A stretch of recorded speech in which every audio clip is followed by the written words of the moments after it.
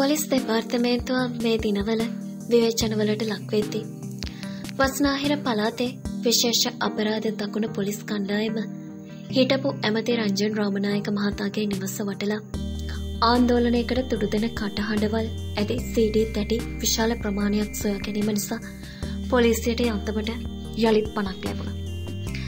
එහෙත් හිඟුරක්ගොඩ පොලිසිය කළ සෙල්ලම් පිස්තෝල වැටලීමක් නිසා පොලිසියට තවත් කළු පැල්ලමක් එකතු වුණා. මෙම සෙල්ලම් පිස්තෝල කතාව හරි අපූර්වයි. මේ සැබෑ තත්ත්වය අනාවරණය කර ගැනීම සඳහා පොළොන්නරුව පොලිස් අධිකාරී චම්පික වීරසිංහ මහතා යළිත් දැන් පරීක්ෂණයක් ආරම්භ කර තියෙනවා.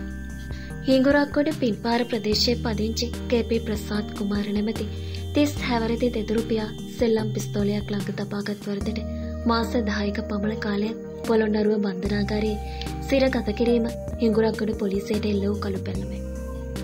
මේ සැබෑ තත්ත්වය පිළිබඳ විමසීමට ප්‍රසාද් කුමාරට කතා කළ විට ඔහු වෙනුවට ඇගේ බිරිඳ දිලානි මහේෂිකා මහත්මිය මෙසේ කිව්වා. අනේ මහත්තයෝ මේ ගැන පත්තරවල එහෙම ලියවිලා දැන් අපිට ගොඩක් කෝල් එනවා. ඒ ගැන අහලා. ඒ වුණාට අපිට බයයි. අපිට පොලිසියෙන් කරදර වෙයි කියලා. පොලිසිය එහෙම කරන්නේ නැහැ. එයාලා කියන්නේ රජයේ රස පරීක්ෂකවරයාගේ වාර්තාව ප්‍රමාද වූ හින්දා මෙම සිරදඬුවම් මේ විදියට ගත කරන්න ලැබුණා කියලා.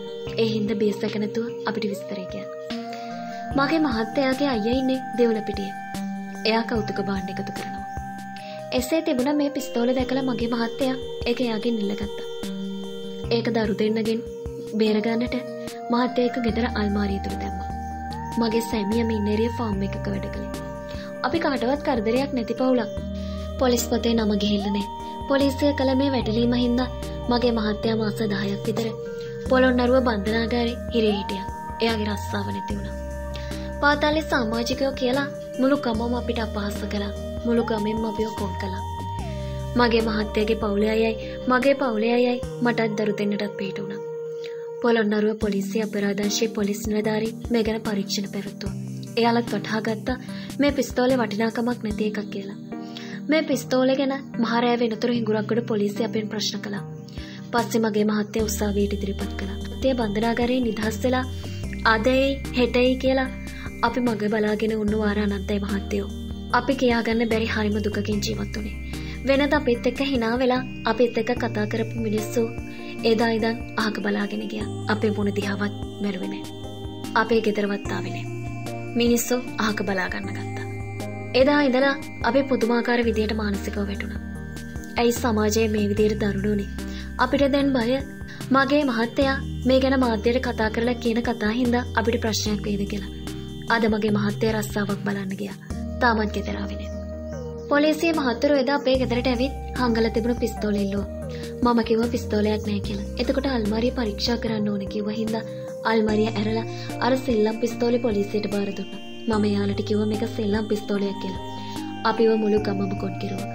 පාතාලේ පවුලක් කියලා හංවඩු ගැහුවා. සත්‍ය කවදා හරි හෙළි වෙනව මහත්තයෝ.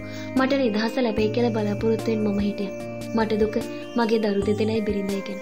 මාසයකට දෙවතාවක් විතර පොලිසියෙන් මාව උසාවි ගෙන යනවා. තවමත් රජයේ රස පරීක්ෂක වාර්තාව නැහැ කියලා මාව ආයෙත් බන්ධනාගාරයට ගෙනියනවා. මීට කලින් මම හිරේ විලංගුවේ ගියේ නැහැ. පොලිස් පොතේ මගේ නම නැහැ. ඇත්ත දන්නේ අපි විතරයි. අපේ රටේ රජයේ රස පරීක්ෂා වාර්තාව ඉක්මනට දෙන්න බැරියයි.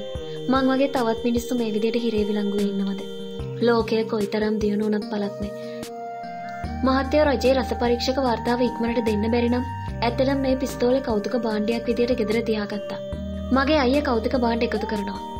මාව අත්අඩංගුවට ගන්න මොහොතේ පොලිසිය මහත්තයෝ මගේ ජංගම දුරකථනයත් හැඳුනුම්පතත් ගත්තා. දැන් හැඳුනුම්පත නැහැ. පොලිසියෙන් කියනවා පැමිණිල්ලක් දාන්නලු හැඳුනුම්පත නැති වුණා කියලා. මේක පුදුම කතාවක් නේ.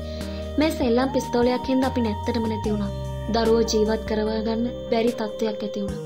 අපේ ජනාධිපතිතුමා මගේ ප්‍රශ්නය ගැන හොයා බලයි කියලා මම හිතනවා. එක දවසක් නොවැම්බර් 11 වෙනිදා හිඟුරක්ගොඩ උසාවියෙන් මාව නිදහස් කළා. දැන් යන්න පුළුවන් කියලා කිව්වා. මම ඇහුවා ඇයි මාව නිදහස් කළේ කියලා. ඒක සෙල්ලම් පිස්තෝලයක් කියලා කිව්වා. ඔන්න ඕකයි කතාව. මේ සිටිය හින්දා මම කරපු රස්සාව මට නැති වුණා. පාතාල සමාජිකයෙක් කියලා හුඟක් දෙනෙක් වැරදි වැටහීමක් කරගෙන වුණා.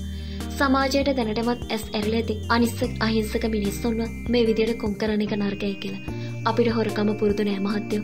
මට දුක රස පරීක්ෂක වාර්තාව එනතුරු පොලිසිය මග බලාගෙන ඉන්නකොට අපි දවසින් දවස කඳුළු හෙලනවා. හේතුව අපි වැරදි කරපු අය නෙමෙයි. අපි වැරදි නොකර සමාජය විසින් අපිව වැරදිකාරයෝ කරපු නිසායි. පොළොන්නරුව පොලිස් අධිකාරී චම්පික වීරසිංහ මහතා හැම පැත්තෙම කතා දෙකක් තිබෙනවා. සැක සහිත පිස්තෝලයක් පිළිබඳව පොලිසිය නිවැරදි ක්‍රියාමාර්ග අනුගමනය කළා. මොන වුණත් මේ පිළිබඳව පොළොන්නරුව පොලිස් අධිකාරී චම්පික වීරසිංහ මහතා කියා සිටියේ හැම පැත්තෙන්ම කතා දෙකක් තිබෙනවා. සැක සහිත පිස්තෝලයක් පිළිබඳව පොලිසිය නිවැරදි ක්‍රියාමාර්ග අනුගමනය කළා. මොන වුණත් මේ පිළිබඳව මම යලි පරීක්ෂණයක් ආරම්භ කරනවා. මේ පුද්ගලයා ලොකු චෝදනාවක් පොලිසියට ඉදිරිපත් කර තිබෙනවා. මම ඒක දැනගත්තේ මාධ්‍ය මගින්. පොලිසිය තුළින් ඔහුට යම්කිසි අසාධාරණයක් සිදු වුණාද කියලා බලන්න පරීක්ෂණයක් ආරම්භ කිරීම මගේ යුතුකමයි. මෙම ඇටලීම සිදු කිරීමට මුල්ව හිඟුරක්ගොඩ පොලිසිය නිලධාරීන් කිව්වේ ඔය පිස්තෝලයේ සෙල්ලම් එකක් කිව්වට එක ටිකක් බරයි. මැගසින් එකකුත් හම්බුණා. පතරන් දෙකක් තිබුණා. මේක අමුතුම ජාතියේ කුඩා පිස්තෝලයක්. අපි මෙයාගෙන් ප්‍රශ්න කළා. එයා කිව්වා එයාගේ අයියා දීපු එකක් කියලා. අපි වැරදි නෑ. අපි නීතිය අනුව ක්‍රියා කළා. රජයේ රස පරීක්ෂක වාර්තාව ලැබෙනතුරු අපි බලාපොරොත්තු වෙන්න හිටියා.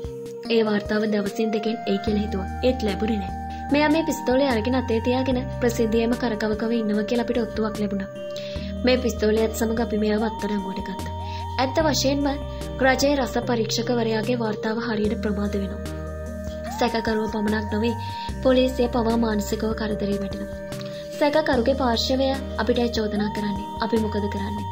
රජයේ රස පරීක්ෂකවරයාගේ වාර්තාව ලැබුණේ නැහැ කිව්වම මේ විදියට නඩු කල් යනවා. මේ සැකකරු නගන චෝදනාව පිළිබඳව දැන් අපි වැරදිකරුවෝ වෙලා ඉන්නවා. රජයේ රස පරීක්ෂක වාර්තා ඉක්මනට ලබා ගැනීම සඳහා ක්‍රමවේදයක් අවශ්‍ය වෙනවා. පොලිසියට දොස් කිව්වා කියලා කිසිම පළක් වෙන්නේ නැහැ. පොලිසියත් රජයේ රස පරීක්ෂක නිලධාරීන්ද අතර මෙසේ කඹ ඇද ගනිද්දී බන්ධනාගාරයේ රැඳවියන්ට කාගේ පිටක්ද? ජනාධිපතිතුමනි, ඔබතුමා මෑතකදී රථ වාහන බලපත්‍ර කාර්යාලයට හදිසියෙම පැමිණ මහජනතාවට සිදුවෙන අසීරුතා පිළිබඳව සොයා බැලීමෙන් පසු රජයේ සේවකයින්ට හොඳ අවවාදයක් දී තිබුණා. හිඟුරක්ගොඩ පදිංචි වී සිටින ප්‍රසාද් කුමාර සෙල්ලම් පිස්තෝලයක් නිසා මාස 10ක් බන්ධනාගාරගත වූයේ හිඟුරක්ගොඩ පොලිසියේ වරදින්ද එසේත් නැත්නම් රජයේ රස පරීක්ෂක කාර්යාලයේ වරදින්ද කියා සොයා බැලීම වැදගත් වනු ඇත. හිඟුරක්ගොඩ ප්‍රසාද් කුමාර වැනි පුද්ගලයන් රජයේ රස පරීක්ෂක වාර්තාව ලැබෙන තෙක් මාස ගණන් අවුරුදු ගණන් තවත් බලා සිටිනවා ඇත. ප්‍රසාද් කුමාර පවසන ආකාරයට ඔහු බන්ධනාගාරගත වී සිටි මාස 10 තුළ ඔහුගේ දරු පවුල විඳ දුක් වේදනා අපහාසවලට වන්දි ගෙවන්නේ හිඟුරක්ගොඩ පොලිසියද රජයේ රස පරීක්ෂක කාර්යාලයෙන්ද යන ප්‍රශ්නයක් පැන නැගේ. මීට පෙර කිසිදු චෝදනාවකට ප්‍රසාද් කුමාර පොලිසියෙන් වරදකරුවෙකු බවට පත් කර නැතිනම් ප්‍රසාද් කුමාර නගන හඬ සාධාරණය. අසාධාරණයට එරෙහිව ඔහු නැගූ හඬට පොලිසියේ කිසිවෙකු ඔහුට එරෙහි විය යුතුද? මේ පිළිබඳව නිසි බලධරීන් නිසි අවධානයක් යොමු කර යුතුය. කෙසේ වෙතත් ප්‍රසාද් කුමාරගේ බිරිඳටත් ප්‍රසාද් කුමාරගේ දරුවන්ටත් ප්‍රසාද් කුමාර සිරගත වී සිටියේදී විඳින්නට ලැබී තිබෙන්නේ අඩත් ඒට්ටම් පමණි. සමාජයේ පුද්ගලයන් විසින් ඔවුන් පැවිදිකරුවන් ලෙස හම්බඩු ගසමින් ඔවුන් ගැන කිසිවිටකත් සොයා බලා නැත. මොහොන ඉදිරියට හම්බුණොත් අහක බලාගෙන යන තරමටම මිනිසුන්ට ඔවුන් එපා වී තිබුණා. ඒ කාගේ වරදින්දයි කියන්නට හරියාකාරව දන්නේ පොලිසිය පමණි. නොකල වරදකට හිරේ යාම කොයිතරම් මානසික පීඩාවක්දයි කියා දන්නේ ප්‍රසාද් කුමාර පමණි. රජයේ රස පරීක්ෂක වාර්තාවන් ලැබීමට මෙතරම් ප්‍රමාද වන්නේ ඇයිදයි කියා සොයා බලා ඒ පිළිබඳව නිසි ක්‍රියාදාමයක් සැකසීම ජනාධිපතිතුමනි ඔබේ වගකීමකි. ඒ නිසා බන්ධනාගාර ගතව සිටින රැඳවියන්ටද සිදුවන්නේ අසාධාරණයකි. හරි හෝ වැරදි හෝ පුද්ගලයාගේ වරදක් නොකර සිරගතව සිටින බොහෝ දෙනෙකුට සිදුවන්නේ මෙමකින් අසාධාරණයකි. ඒ නිසා ඔවුන් පිළිබඳව මීට වඩා සැලකිලිමත් විය යුතුය. මන්ද සමාජයේ ඇති කතිකාවතන පොඩි මිනිසෙකු බන්ධනාගාරගත වූ විට ඔවුන්ට කුඩම්මාගේ සැලකිලිය ඔවුන් පිළිබඳව සොයා බලන්නට කිසිවකුත් කිසිවිටකත් ඉදිරිපත් වන්නේ නැත. නමුත් ලොකු ලොක්කන් බන්ධනාගාරගත වූ විට එසැනින් ඔවුන්ට ඇප ලැබෙන්නේ කෙසේද? මේවා සැබෑ ප්‍රශ්නය. සමාජය තුළ මේවාට මතවාද ගොඩනැගෙන්නේ ඒ නිසාය. කෙසේ වෙතත් ප්‍රසාදට සිදු වූ අසාධාරණයට යුක්තිය ඉටිවෙනතුරු ප්‍රසාදගේ පවුලේ සියලු දෙනාම දැස් අයාගෙන බලා සිටින්නේය. ඉතින් මේ වීඩියෝවෙන් ඔබ යම් දැනුමක් ප්‍රයෝජනයක් ලබා ගත්තා නම් වීඩියෝවට ලයික් එකක් දාලා ඔබගේ අදහසත් පහදින් කමෙන්ට් කරන්න අමතක කරන්න එපා. ලංකාවේ අපි සමග රැඳී සිටි ඔබ සැමට සුබ දවසක්. දිනපතා අලුත් පුවත් නරඹන්න පහත බටන් එක ක්ලික් කර අපව සබස්ක්‍රයිබ් කරන්න. ඒ වගේම කුඩා සීනුව එපුවොත් අපි වීඩියෝවක් දාපු ගමන් ඔබට දැනගන්නත් පුළුවන්.